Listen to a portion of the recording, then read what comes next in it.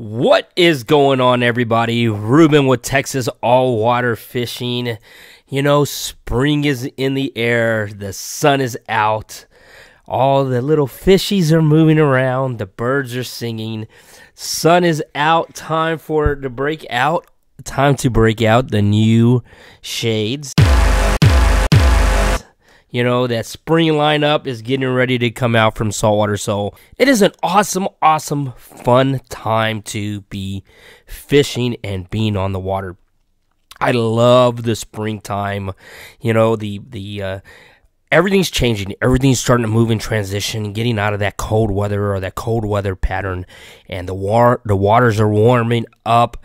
Oh, the little fresh hatch are coming out. The fish are moving, some fish are starting to migrate and move, and everything's shifting. So in this Texas All Water Fishing, we're going to be talking about the springtime bite. Now, I've done a series of videos where I'm discussing and talking about different fish migrating, different areas to fish, and different areas to target. But today, I want to just talk about everything kind of as a lump sum, and kind of talk about what I'm seeing out there, even like right now, early spring. Well, technically it's not even spring yet. We're a couple of weeks away from from being officially spring, but we're close enough. It's warm enough. It's in the 80s outside. The water temps in the 70s, 80s. So we're there already. We're there.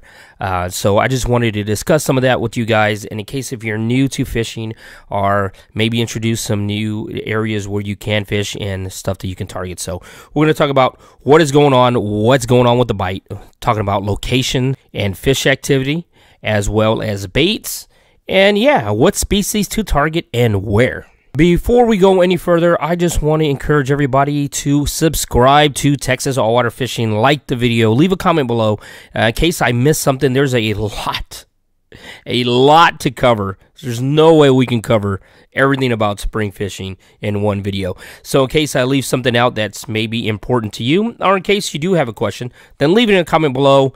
Also share the video. All that stuff really helps out a lot. And every week I sit down and I record a fishing report. I record fishing forecasts for my Patreon. Just kind of help the learning curve. So some of the information that I shared with them this week, I'm going to be sharing with you guys, just so you just get like a little bite sample of some of the stuff that we talk about in our Patreon page, and there's a link in the description for that in case you do want to become a Patreon, further help the channel, or in case if you are new to fishing, then help your learning curve as well.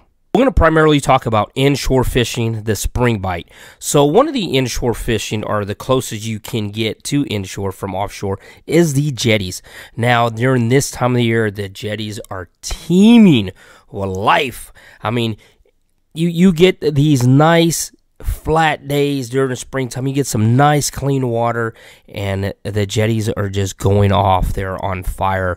You catch anything from black drums, the big uglies, the huge drums, to the big red drums, from speckled trout, and one of my new favorite fish, kind of like the last couple of years, I really targeted sheephead a lot. Sheephead are migrating through the jetties, and in case you're not familiar with fishing for sheephead, I've done several videos showing you how to clean sheephead and what baits to use and what techniques I use to make sure that I do capitalize on them. But they're feeding very aggressively. Anytime a fish starts to migrate or begins to migrate, they feed a lot because it takes a lot of energy. So right now, catching great numbers of sheephead, big sheephead, very aggressive bite, just fun, tastes great. I mean, sheephead on the half shell, oh my gosh, you know, and if you're familiar with the show, you know I don't eat fish a lot.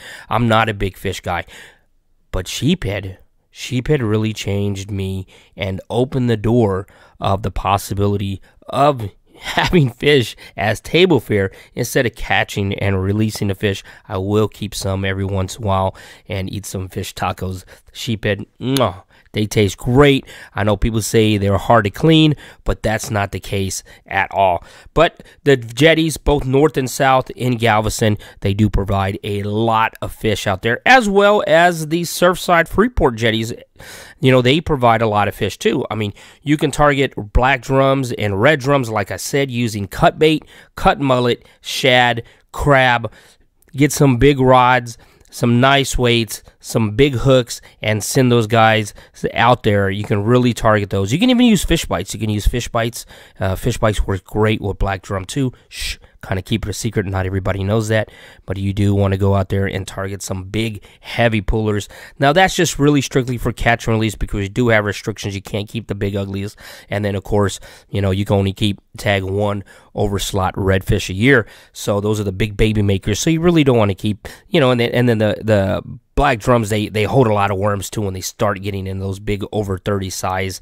Around 30, they still start holding a lot of worms. So just a fun fish to catch. So the jetties provide sheephead, black drums, redfish, speckled trout. Use a popping cork, use a Carolina rig, free line.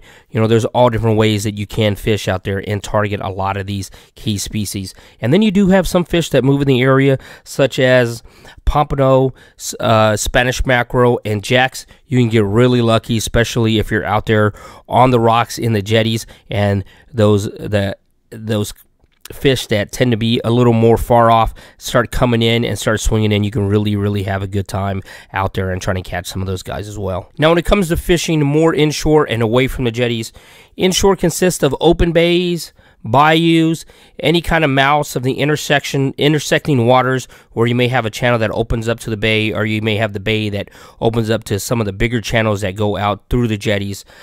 Any oyster reefs, any drop-offs, grass beds, all of those areas really provide a safe haven for a lot of bait that move in and out the area, and that's where you're going to find the predator fish. You're going to find the predator fish that is going to be feeding on the bait fish. So rule of thumb, always, if you don't see bait, odds are you probably aren't going to see the fish as well.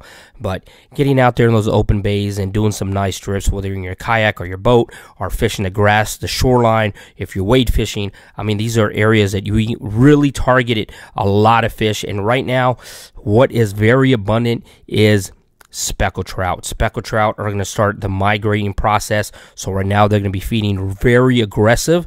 And as you go from early spring to late spring, you can go in more in the summer, is when you start seeing more of those redfish, and you're going to start seeing some spring-like, you know, and during the spring-like weather, you also see some of those flounders start coming back and moving into what they call a spring run. Now, it's nothing like the flounder run when it first kicks off during the fall and in the winter, but you will start seeing those flounders start to come back in. So, great baits to use. Anytime you use live shrimp, it's always great. Use it on a popping cork or a Carolina rig. You know, you can really target the specks on the cork, or in case you want to go a little lower and see if you can pick some trout off on the bottom, or maybe like a red or a flounder. It's a great time to use a Carolina rig. And like I said, you know, free line and shrimp, if the water is calm, the conditions are calm, and you're not having to tune too much current, then it's always great to free line some shrimp as well. As far as lure goes, a lot of that's based on the water clarity as far as what colors you want to use. But any kind of swim baits, shrimp style, artificial lures such as voodoo, Inger baits, voodoo shad, always great to target. You know, a lot of these baits are designed to move on their own, so a lot of straight retreat, it's a lot of casting and just straight retrieving, or simply letting it fall. There's nothing wrong with using corkies, so more slow falling baits. But just keep in mind, when you do have fish that are feeding very aggressive, like some of the trout right now, as they start to get ready to spawn and get ready to move, they're going to start feeding very aggressive. That's when you can start fishing a lot more aggressive. Do a lot more bigger jerks and a lot more faster movement.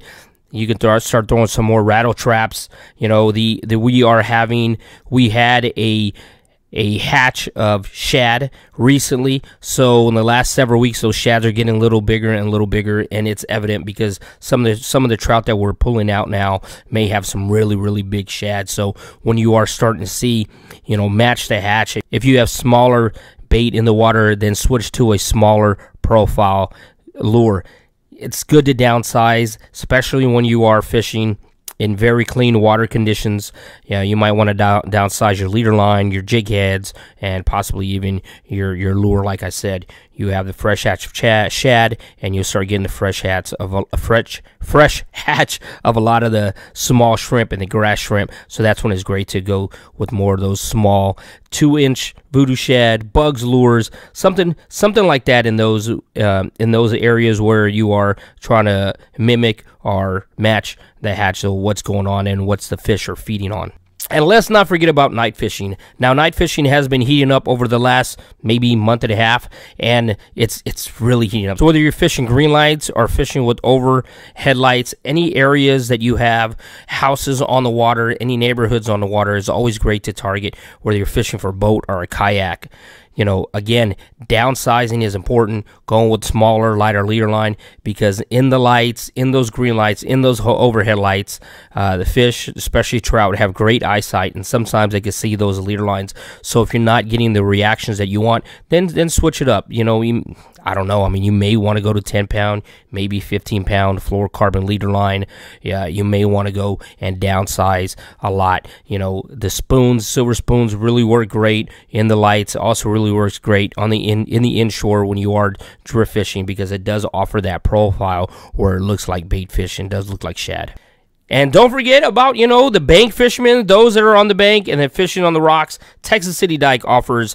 It's great right now. Drums are running. The Reds are running. People are having a lot of success at places like Texas City Dike, Seawell Park, off the fishing piers, or even off the surf. You know, getting out there, getting your surf rods out, fishing the north and south jetty off the rocks, heading down to Freeport, fishing off the jetties in Freeport. I mean, in the Surfside area, you know, this is just a ton of great fun.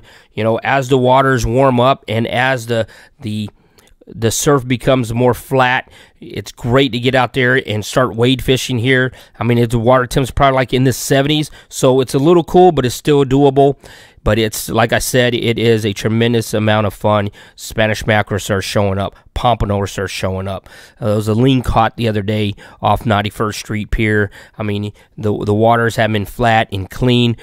Recently, we're getting ready to get a front, so we're gonna get a lot of wind. So that's gonna stir things up again. So typically, when you do have those northern winds, they will flatten out the surf a little bit.